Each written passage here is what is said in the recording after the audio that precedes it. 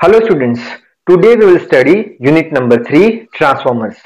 So in this video we are going to understand one topic which is connection of a three-phase transformers. So in this video particularly we will understand the delta star or Y delta connection.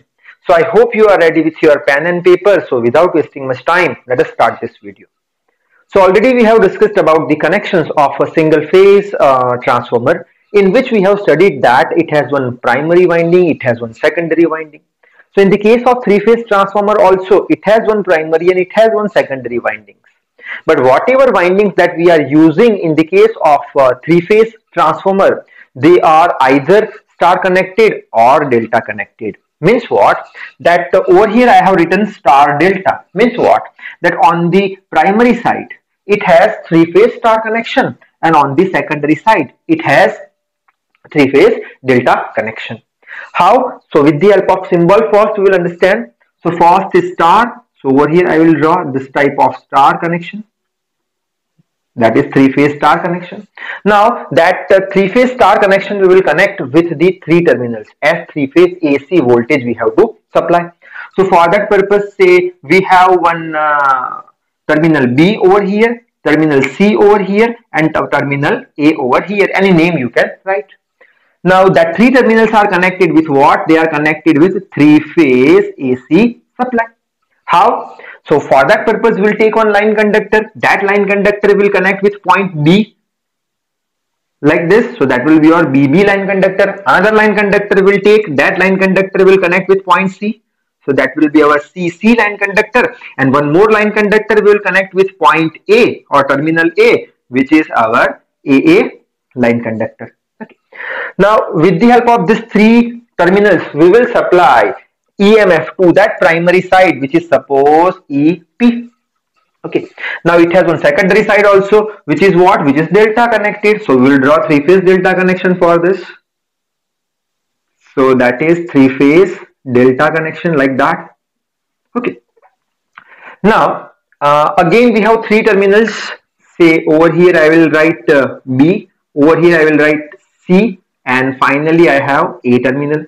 Now these three terminals are connected with the load, or we can say with the help of the three terminal we will get output voltage.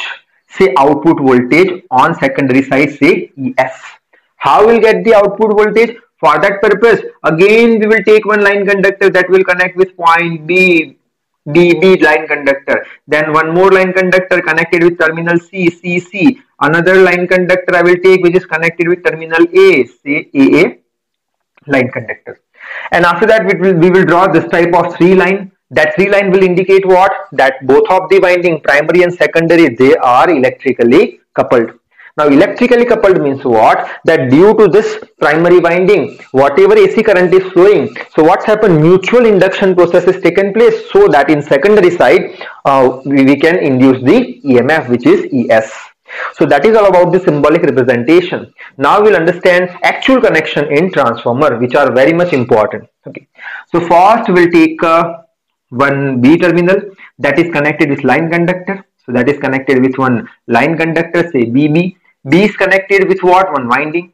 So that is one winding. That winding is connected with common point, which is neutral. So over here I will show that is neutral. For neutral I will draw one separate line for neutral. So that is what? That is neutral. Okay, that whole line is neutral line. Next is what? I have one C terminal. So over here I will take C terminal. C is connected with line conductor CC. C is connected with line conductor CC. That is connected with one coil. So that is connected with one coil. That coil is connected with neutral. So that is our neutral line. So that is neutral. Next is A terminal. So over here I will take A terminal. A is connected with A line conductor. So A is connected with A line conductor, that is A. A is connected with one winding. So A is connected with one winding. And finally A is connected with neutral. So A is connected with neutral. Okay. So that is our primary side. Now we'll move with the secondary side. Okay. In secondary side we have point terminal, say B. B is connected with line conductor B. So B is connected with line conductor B. Now that B is connected with what? B is connected with C. So first B is connected with one winding. Okay. Then B is connected with what? C. C is not there, so I will take C terminal.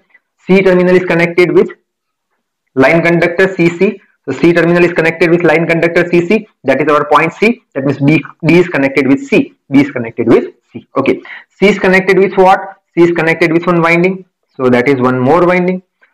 That C is connected with A. Okay. So C is connected. Over here some mistake I have done, maybe or not. That B we have done, C we have done. C is connected with A. Okay, C is connected with A. So over here A is not present. So we will take what? A terminal. So that is A terminal. A terminal is connected with line conductor. So A is connected with one line conductor. AA. That is point A. So C is connected with A. C is connected with A. Now A is connected with what? A is connected with one more winding. Now that winding is connected with B. So A is connected with B. How? Like this. So that is B. So A is connected with what? With B. A is connected with B. Over here we will draw three lines which will indicate that primary and secondary both windings are electrically coupled. So after explaining this type of diagram, you have to write in your examination few points that this type of connection is used for distribution network. Okay. Next is what? That primary supply may be 3 wires or 4 wires. Over here you can say that is your primary supply. 3 wires or 4 wire, 1, 2, 3. For neutral also you will take 1 wire, 3 or 4 wire, but secondary output is 3 wire. So for delta connection 1, 2 and 3 wires. Primary line voltage is VL1 is equals to root 3 PH. Why? Because primary means star, and for star connection what we know that all the line voltages are is equals to all the line currents are equals to phase current, and all the line voltages are root 3 into phase voltage that we have derived. So that is why line voltage is root 3 into VPH. Okay. Now secondary line voltage is VL2 is equals to VPH2. Secondary means what? Delta connection. For the delta connection also we have derived two equations. Which one? That in the case of delta connection, all the line voltages are equals to phase voltages, and all the line currents are equals to root 3 times of phase current. So for delta connection, VL is equals to VPH. So VL is equals to VPH. Then you will take the line voltage ratio, which is A is equals to VL1 by VL2. VL1 is this, VL2 is that. So that is your final equation. So now I would like to end this video. So in the next video, we will meet with a new topic, which is delta star connection. So till then, read hard, work hard. Thank you very much.